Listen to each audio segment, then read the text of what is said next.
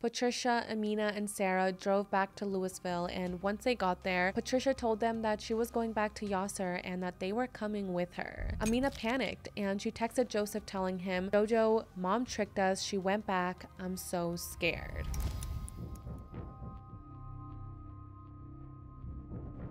Hey everyone, welcome back to What Happened with Jackie Flores. I'm Jackie and I'm super excited that you guys are listening to my brand new podcast. I've been listening to the feedback you guys have been giving me about my podcast and I heard your requests.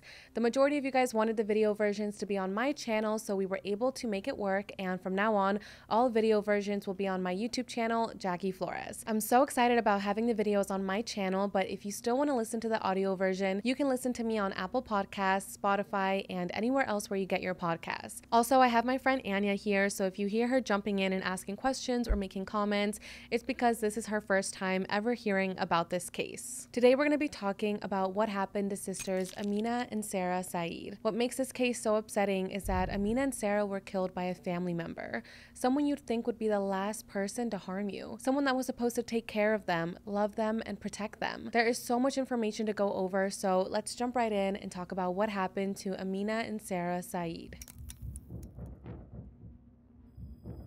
Amina was born on March 3rd, 1989 in Dallas, Texas, and her sister Sarah was born on March 16, 1990, also in Dallas, Texas. They were born to their parents, Patricia Owens and Yaser Said.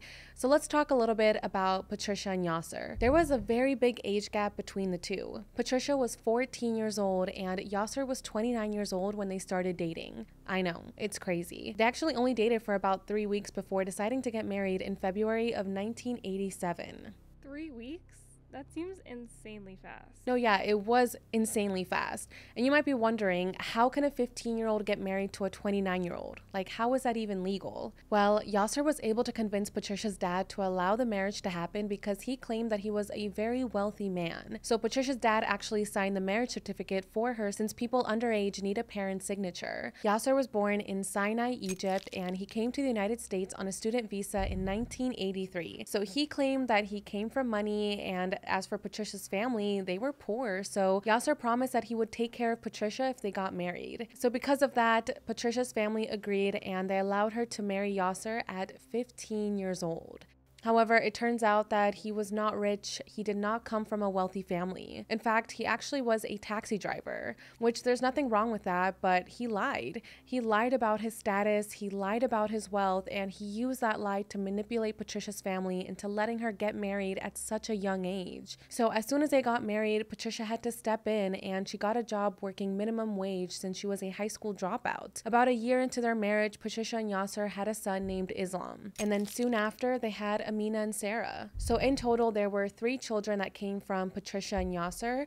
However, he did have another daughter who was born in 1987 with a different woman. So the girls in Islam did have a half sister, but we don't really know much about this sister. Now, going back to the girls, Amina had many hobbies and participated in a lot of after-school activities, including cheer and taekwondo. She was very beautiful and she had these gorgeous, captivating green eyes. Sarah was just as beautiful. She was sweet and just full of so much joy. You can tell that Amina and Sarah were obviously very close friends and not just sisters. They were basically best friends. They even had a similar idea for what their future would look like. Both girls dreamed of getting an education and becoming doctors someday. During their teenage years, Amina, Sarah, and Islam got part-time jobs so they could have their own money and independence, not because they needed to get a job to support the family financially. Sarah and Amina worked at a general store and Islam worked at Walmart. Now, the family was half Christian, half Muslim, but they weren't actually super religious on either side.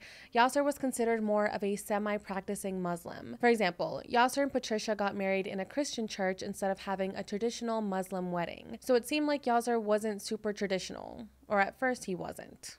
What about the girls? Did they follow the religion? Well, neither Patricia or her daughters ever wore hijabs. In fact, Amina wasn't religious at all. The way the Muslim religion was presented to her didn't make her want to be a part of it. Now, I just want to make it clear that this is Amina's truth about her own experiences, and this information is coming from conversations with her friends, where she goes more in depth about some of the practices in her culture that she didn't agree with. For example, Amina said to a friend, "Muslim men beat their wives." Obviously, this isn't a blanket truth, but maybe this is something she witnessed herself. So let's talk about what happened to Amina and Sarah. On January 1st, 2008, things were not good in the Said household. There were a lot of disagreements between Amina, Sarah, and with their father. At this time, Amina actually ran away from home because she couldn't take the fighting any longer, and she was currently staying with a friend named Edgar. Patricia wanted Amina to come home and be with the family again, so she went to the friend's house and she convinced Amina to leave with her. She told her that her father wasn't mad at her anymore and that all was forgiven. After a lot of convincing, Amina went with her mother. Now that everyone was back at the house, Yaser told Amina and Sarah that he wanted to take them out to eat so they could talk things out. The three got inside the taxi. Amina got in the passenger seat. Sarah sat in the back while Yaser drove. They left the home together, and then at around 7:30 p.m., 911 received a phone call from 17-year-old Sarah. Police answer the call, and the first thing they hear is Sarah saying, "Help, my dad shot me. I'm dying." The dispatcher asked her, "What's going on, ma'am?" And you can hear that Sarah is so distressed on this call, and she just replies to him, "I'm dying. That's what's up." At some point, 911 dispatcher can also hear Sarah pleading for her father to stop killing her. She said, "Oh my God, not again. It's not over. Stop it. No." What's going on, ma'am? I'm dying. That's what's up. Oh my God. Are you still there, ma'am? Ma'am, what is your address? Ma'am. You can literally hear Sarah take her last breath while on this call. It's just so upsetting. Can you imagine seeing your father do this to you and to your sister? The last memory that these two young girls had is of their father shooting at them and trying to end their life. After Sarah stops responding to the 911 dispatcher, police start to trace her phone number to see who she is, where she's at, and, to try to get help to her. That's when they discovered that this number led back to Islam, Sarah and Amina's older brother. Now, the reason it traced back to Islam is because he had given Sarah his cell phone before she left, so she didn't call off her own cell phone. Now that they knew whose phone this belonged to, they were working on tracking down her location. But as they were doing this, police received another 911 call from a bystander who had come across Sarah and Amina's bodies. This is that 911 call. The cab in our cab stand, it doesn't appear that there's a driver, but there are two people inside the cab, one in the passenger seat and one in the rear of the vehicle. One of the people in the passenger seat looks like she's hunched over, and she has blood coming from her ear. It doesn't look like they're alive to me. I understand that. We've got our officers en route. When police arrived at the scene, 17-year-old Sarah and 18-year-old Amina's bodies were still in Yaser's taxi, which was parked at a taxi stand at the Omni Mandalay Hotel. Now, the manager at this hotel says that he walked outside and he saw the taxi there with Sarah and Amina inside. He said that as soon as he saw the taxi, he knew that something was wrong. He didn't even want to open the door. He didn't want to touch the door. Nothing. He said it looked like the two girls weren't alive. Both the hotel manager and the police officer that arrived at the scene say that to this day, they're traumatized by what they saw. I was watching the police officer's testimony about this and he broke down. It was emotional for him to remember what he encountered that day. So Yaser committed this horrible crime and murdered his own children in a public place and then left them in the back of his own taxi and just ran away. Yep, that's exactly what he did. He shot Amina 2 times in the chest and then he shot Sarah 9 times. It's shocking how Sarah still had the energy and the strength to call 911, and she literally used her last breath to identify the killer as her own father. She wanted to make sure that he would not get away with this. Cops immediately began searching the area for any type of evidence, and that's when they found the girls' passports, Patricia's passport, and Yaser's passport. Then they started looking for Yaser himself, and they realized that he was nowhere to be found. They searched the family home, they searched his work, they searched anywhere he possibly could be, but he was gone. It was as if he had just vanished into thin air. Now, as police continue to look for the girl's father, their killer, it was also time to inform the family of what had happened. One of the girl's closest friends says that when she found out, she could not believe it. She was shocked to learn that her friends had been murdered by their father. The entire community was in shock. I mean, how is it possible that a father killed his own 2 children and just left them sitting in a cab as if they were nothing? And now this man was on the run and he was hiding from what he had done. So it was just very shocking to everyone.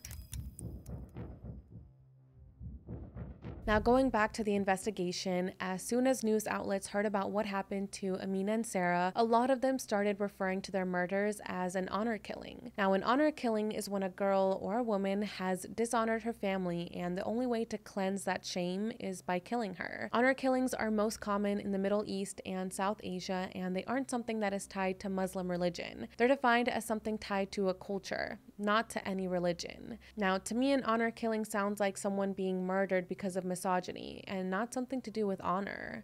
But either way, murder is murder, so whether Yaser considered what he did as an honor killing or not doesn't really matter at the end of the day. He had no right to take the lives of these two young girls, the lives of his daughters. Okay, so let's backtrack a little bit and let's talk about what led up to this moment. There's just so much information to unpack, so let's go to the beginning with Patricia and Yaser's marriage. As I mentioned at the start, Patricia and Yaser got married when Patricia was 15 years old and when Yaser was 29. He told her family that he was wealthy, that he was going to take care of her, but that was a lie. That was simply a ruse he used to allow the parents to let Patricia marry him. Patricia says that her and Yaser's marriage was going fine for about 6 to 7 months. However, when they approached the 1-year mark, things really started to go downhill. According to Patricia, he regretted marrying an American and he started to become physically abusive. He would wake her up when he came home from work by kicking the bottom of her feet or by hitting her. He would throw clothes out of the dresser and make Patricia clean it up. And one time, he even cut Patricia's leg with a knife because she wouldn't have sex with him. Yaser would also ask teenage Patricia to pose in photos where he would hold a knife to her throat. That's horrifying. Did any of this abuse ever get reported? Well, over the course of their marriage, she had caught Yaser having 6 different affairs, and those were just the ones that she had found out about. It was also discovered in the investigation that Amina had sent emails to her friends saying that her dad kicked her in the stomach and in the face with boots, and he told her, "Sit up, whore." Also, just diving deep into the family's past, when Amina and Sarah were 8 and 9, they told their maternal grandmother that Yaser was sexually abusing them and that he had been doing that for 2 to 3 years. The grandmother, of course, told Patricia, and as soon as she found out, she moved out of the house, she called the police and told them about what had happened. Police went to go speak to Amina and Sarah, and that's when they told them that their father had been sexually and physically abusing them. In Amina's testimony to police, she told them that her dad put his front part in her front part. But then the girls apparently recanted what they said and all the charges were dropped. Clearly, Yaser must have manipulated them to recant their statements. Their Aunt Jill also feels this way, and she said that Amina told her that her parents forced the 2 girls to say that they had made the entire thing up. I just don't understand how cases like this aren't looked into more. Like, why would police believe their recant more than their original statement? So after this, Patricia and Yaser got back together. She and the girls moved back into the family home, and they were all living together as if none of this had happened. And this actually caused Patricia and her mother to become estranged because the rest of the family still believed Amina and Sarah's accusation. It's really sad because I do feel sorry for Patricia. I'm sure she was stuck in a horrible situation, and abusive relationships are so hard to get out of, so I understand in a way why she went back to Yaser, but it just breaks my heart that Amina and Sarah weren't protected by their mother in that sense. They came out, they spoke their truth about how their father was abusing them, and instead of going somewhere safe, they were sent right back to the house to live with him. So they just went back to living a normal life, like nothing happened. Yep, that's basically what happened. The girls never reported Yaser again for sexual abuse, but there are home videos that Yaser filmed of the girls in their bedroom, and he makes these weird and, vaguely sexual comments about them. In one video, Amina is sitting on the ground, she's covering herself with a blanket, and she's telling her dad that this is illegal and that he needs to get out of her room. Then he starts recording the girls once they're on their bed, and he's like zooming in on their feet and on their legs. Both girls keep telling him to stop doing this, to stop videotaping them. He even zooms in on one of the girls' legs and says, "Nice legs." I just feel like that's such a weird thing to say to your children. He then tells the girl's brother to remove Sarah's blanket. The brother goes to do this, and obviously Sarah tries to resist, and he ends up removing the blanket, and that's when you can see Yaser zooming in on Sarah's butt.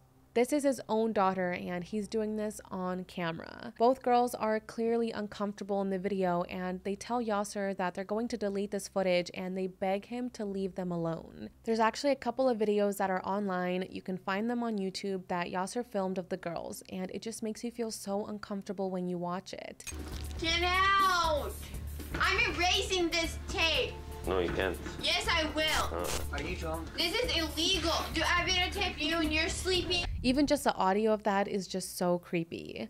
According to friends and family, Yaser would follow the girls around and he would record them.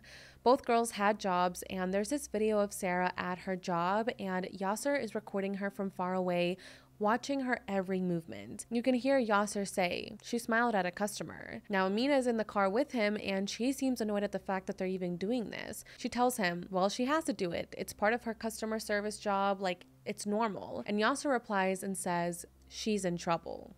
So by the time the girls were teenagers, Yaser was trying to set up arranged marriages for them with men from Egypt. When Amina was 16 years old, Yaser actually took her to Egypt, and he tried to have her married off to a man in his 40s who was a friend of Yaser's. Amina, of course, refused this marriage, and luckily it didn't happen. He had told people about his plans to have both Amina and Sarah married after they graduated from high school. He also said his plan was to marry them to the highest bidder.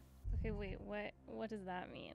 Yeah, so basically an arranged marriage is something that happens in certain cultures that can range from two people getting married who have never met to two people getting married who have only met a few times, but there's typically someone who is setting these two people up. So in an arranged marriage in Egypt, or at least in this case, if either of the girls were in an arranged marriage, they would get a sizable mar, which is a traditional dowry. Basically, it's money the parents would get for the marriage. However, the other family also has to provide something, and Yaser had purchased a small vacation chalet by the sea in Sinai to be a wedding gift for Amina. He also planned to buy the property next to it for Sarah and for her future husband. Okay, but I'm sure they wanted to pick their own husbands? Yeah, they did. And on top of Amina wanting to go to college to become a doctor, Yaser also told her that if she wanted to go to get her education, it would only be if her husband allowed it. So Yaser had become even more controlling over the girls and their dating lives, mainly obsessing over trying to find out if they were talking to boys or dating anyone. He was always at home monitoring them, and when he wasn't, he would make sure that their brother Islam was. Allegedly, Yaser would go through their computer, but that wasn't even the worst of it. He gave Amina a car to drive to all of her lessons, and he swapped out the driver's airbag with an audio recorder. From doing this, he learned that Amina had a boyfriend, and he hit and kicked her in the face, which cut her lips on her braces. When Yaser got phone bills, he would call all of the phone numbers the girls' phones had communicated with to find out if they were talking to any boys.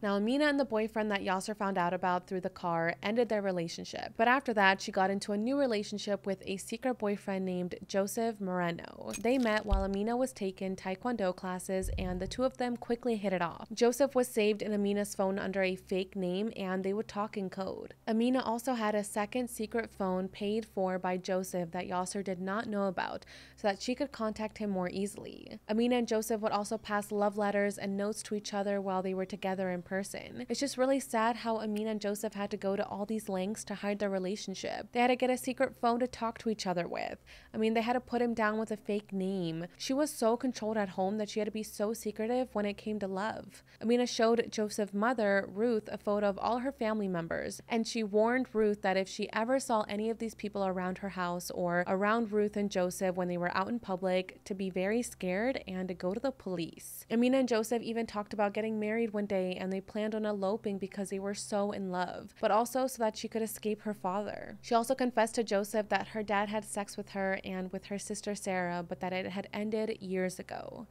Eventually, Yaser found one of Amina and Joseph's love letters, and he became enraged. Amina tried to tell him that it was just a made-up note to a fake boyfriend, but he didn't believe her. He started beating Amina, demanding she tell him where Joseph was, but Amina wouldn't say. Yaser was determined to keep Amina and Joseph apart, so he immediately packed up the family and he moved them all from Bedford to Louisville, which is about 20 miles away. After this, Amina truly believed that her father planned on killing her. In an email, she said that she had plans to use her father's gun to kill herself to make it easier for him. Amina also sent a letter to Ruth saying, "I hate it here, I love Jojo, and I pray we'll be together again." She also sent Joseph a love letter saying, "I don't care, he'll have to kill me first. I'd rather die than live without you." Now it turns out that Sarah also had a secret boyfriend, which Islam told Yaser about. Yaser also threatened to kill her. On December 24th, 2007, Amina once again refused her dad's proposal for an arranged marriage. Yaser pulled a gun on Amina and he put it to her head, threatening to kill her. Amina and Sarah knew that they had to run away for the safety of their lives, so they left with their mom Patricia on Christmas Day. They took their SIM cards out of their phones and they threw them away. Then they went to Tulsa, Oklahoma, and they leased an apartment. Okay, wow. So they had all made an effort to actually leave Yaser before their murders. Yeah, they did leave before the murders, and Yaser reported them as all missing, and Patricia had to call an officer to inform them that they were all alive and well, but that they left because they feared for their safety. And the police didn't follow up on that? I guess not.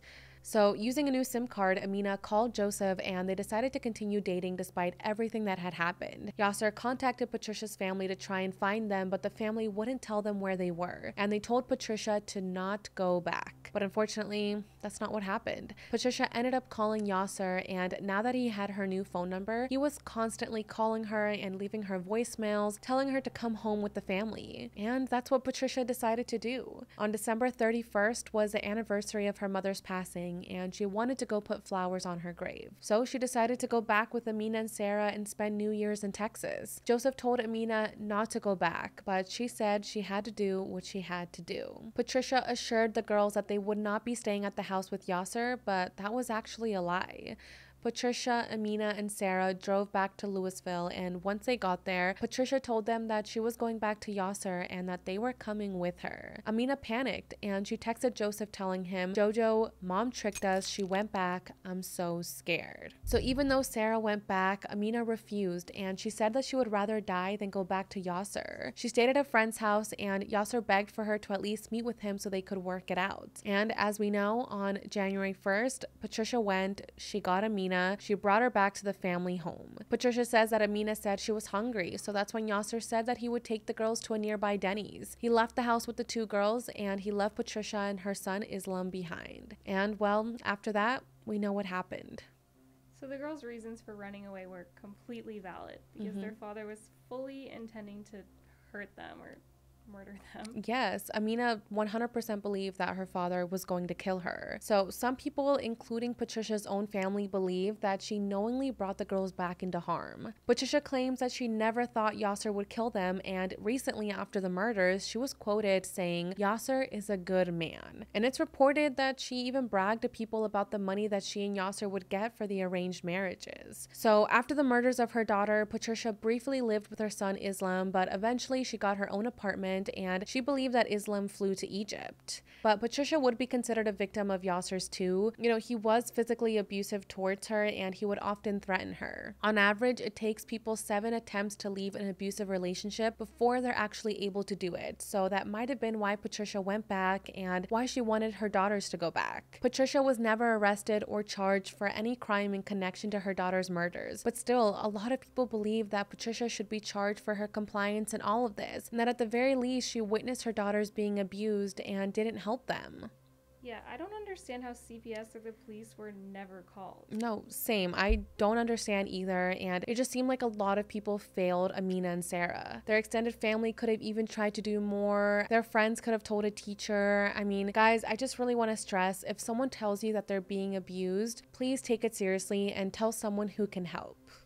Now let's talk about where Yaser went after the murders. People assume that he must have immediately escaped to Egypt or that he might be hiding out at Amina's chalet, but there was never any proof of that. People had called into tip lines that they thought they saw Yaser driving a taxi in New York City and in Newark, New Jersey, and the FBI released a statement that he could be in that area and for people to be on the lookout. But even with a $100,000 reward, those leads never went anywhere. But then on August 14th, 2017, 2017, a maintenance worker who worked at an apartment complex Islam lived in Bedford, Texas, reported that he saw a man who matched Yaser's description inside Islam's apartment. Detectives then showed the maintenance worker a photo of Yaser, and he confirmed that it was him. So at 6:30 p.m. that same night, an FBI agent went to Islam's apartment to interview him. Islam allegedly refused to cooperate, and he called someone saying, "We have a problem," which I guess was overheard by the FBI. By 1 a.m., the FBI had a search warrant for Islam's apartment, which was empty when they arrived. But the sliding glass door to the patio was open, and below it was a bush that had broken branches, meaning that someone had most likely jumped onto it. Also by the bush was a pair of glasses, which were taken into evidence. Along with that, police also collected cigarette butts and a toothbrush. A lab determined that the DNA on those objects most likely came from Yaser. But then after that, the case went cold again.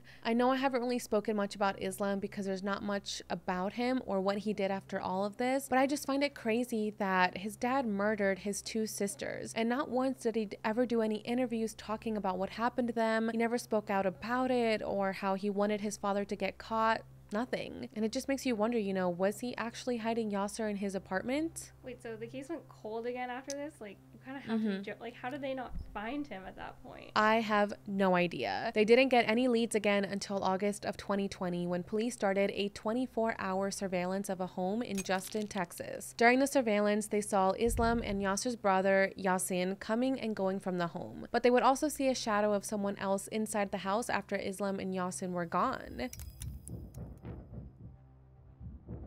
After just a week of surveilling the house, the FBI was able to get a search warrant, and on August 26, 2020, 12 years later, just 27 miles away from where Amina and Sarah were murdered, Yaser was finally arrested. They found him in what appeared to be a hidden room with a cot in the back of the home's converted garage. It's crazy to me that Yaser was able to stay hidden so close to where the murders happened for 12 years. And for 6 years during that time, he was literally on the FBI's 10 most wanted fugitives list, and no one had found him until now. So on the same day Yaser was arrested, Islam, who was then 32 years old, and Yasin, Yaser's brother, were arrested near Euless, Texas, and they were both charged with concealing a person from arrest. Honestly, the fact that Islam would help his dad hide for years after he murdered his sisters is just so disturbing and shocking to me. It's also believed that many other people helped Yaser hide, and a federal criminal complaint was made that said that Islam was in contact with 2 or more of Yaser's brothers.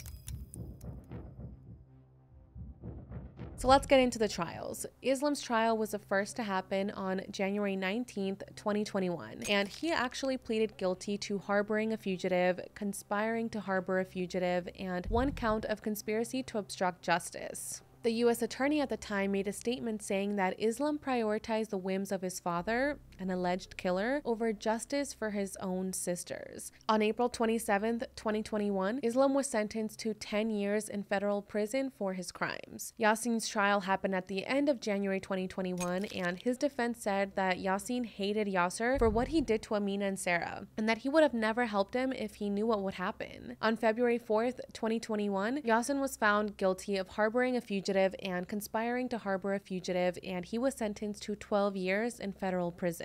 Now, Yaser's trial started on August 2nd, 2022, and prosecutors actually didn't ask for the death penalty. Yaser's defense said that the charges were only about him being Muslim, and that this case was a botched investigation fixated on a Muslim man in a post-9/11 world, and that Islamophobia was the reason Yaser was accused of the murders. He's saying that's the accusation, but not the insane amount of evidence pointing to him. So the term honor killing did come up at the trial, but the main motive the prosecutors argued was that Yaser was obsessed with possession and control. During the trial, Renee Hopkins, a Louisville high school history teacher, told the jury that on December 21st, 2007, Amina had emailed her telling her that she was leaving and begged for her to keep it a secret and to not tell the police. Amina said in the email that Yaser had started arranging a marriage for Amina that was supposed to happen that year. She specifically said, "Okay, well, as you know, we're not allowed to date and my dad is arranging my marriage. My dad said I cannot put it off anymore and that I have to get married this year. He will, without any drama nor doubt,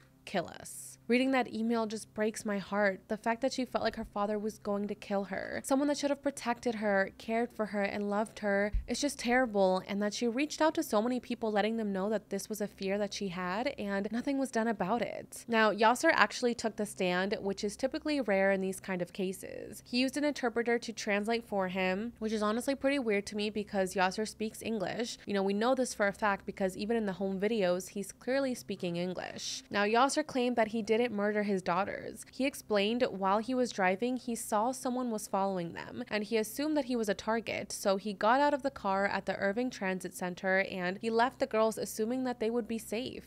And he said the reason he thought they would be safe was because he thought his daughters had sent someone to assassinate him. Yes, him. He said, "I thought if it's my daughter's friend, let them solve the problem together if they have issues." What? Like, he really thought that the girls had hired someone to kill him?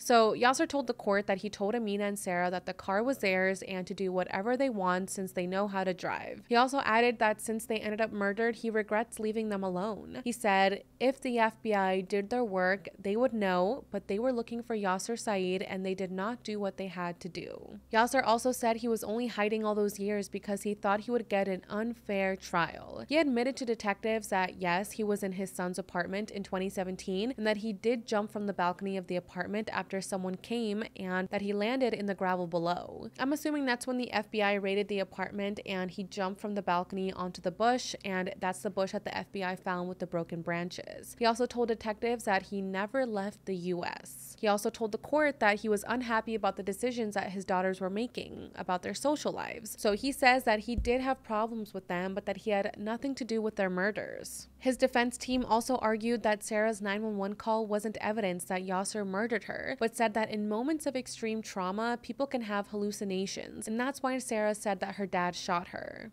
You've got to be kidding me. Like, really, he's saying that Sarah hallucinated and imagined her dad shooting her. So during the closing arguments, Yaser's defense attorney said, everybody has a preference in how they discipline their kids, just like they have a preference for what kind of food they eat, what kind of people they date, what religion they want to practice. Discipline does not mean you murder your children. Your culture does not mean you murdered your children. Now, Patricia also testified in the trial. She admitted that she encouraged Amina to return home even though Amina feared for her life. The prosecution asked her, "Did you have any inclination what would happen when the girls were returned home?" And she said, "Part of me did, part of me didn't. I'm sorry." She said that on January 1st when Amina came home, Yaser seemed happy and he even kissed Amina on the forehead and he even shed a tear. However, after the girls were murdered and Yaser was on the run, she divorced him and she ended their marriage. Now, when she testified on the third day of the trial, that was the first time that she had seen her ex-husband since 2008, the day that she believed that he was taking their daughters out for dinner but instead murdered them. When she was asked to identify Yaser in the courtroom, she pointed to him and said, "That devil there." Yaser's defense argued that Patricia had changed her story over the years and that she was almost a suspect in the case, but that she was probably never fully looked into because police were fixated on blaming a Muslim man rather than looking at other suspects. Islamophobia is a serious problem in the United States and around the world, but the fact that this man would use it to exonerate himself from the murder of his daughters is disgusting.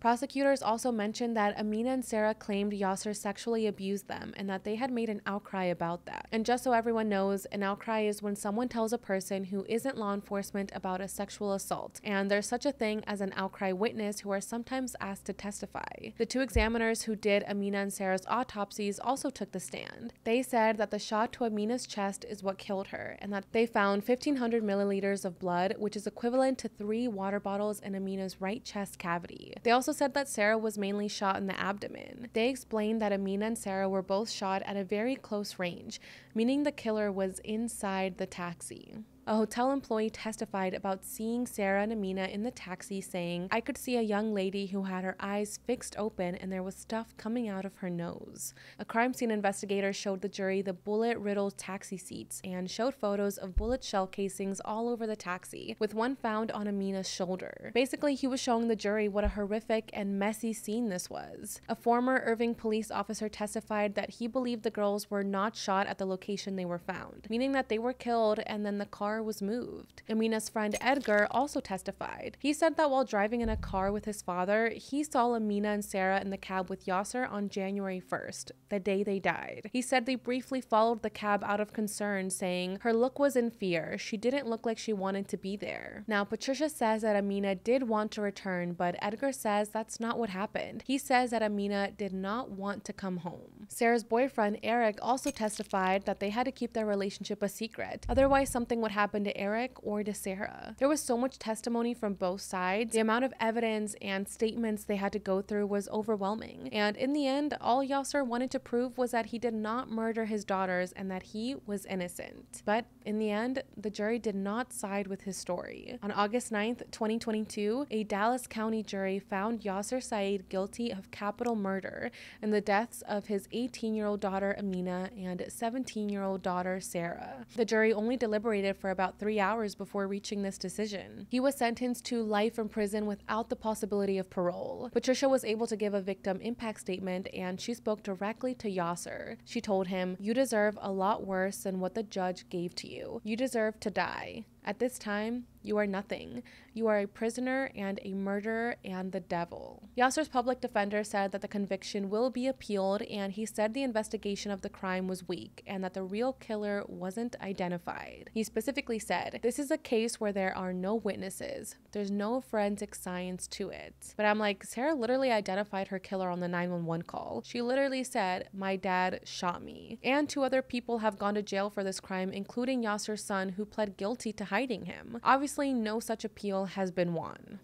As of now, that is all the information I have for today's video. It is such an upsetting case. These 2 young girls were murdered by their father in such a brutal way. The last few months of their life were filled with so much fear and with so much heartbreak. My thoughts and prayers go out to Amina and Sarah and to their family and friends. I don't know what Patricia is up to now. Like I mentioned earlier, a lot of people do blame her for what happened and feel like she needs to be held accountable, but they also see her as one of Yaser's victims. It absolutely breaks my heart that this happened to them, but so happy that their father has been caught, that he was found guilty, and that he will spend the rest of his life in prison without the possibility of parole. I hope this serves as justice to their family and friends. I know Yaser wants to overturn his conviction, but I truly hope he never gets another day in court and that he rots in prison. But alright, you guys, that is pretty much everything I have for today's video. Thank you guys so much for being here and for listening to what happened to Sarah and Amina Said. Don't forget to follow, rate, and review What Happened wherever you get your podcast, and subscribe to my channel, Jackie Flores, on YouTube for full video episodes. You can find me on Instagram at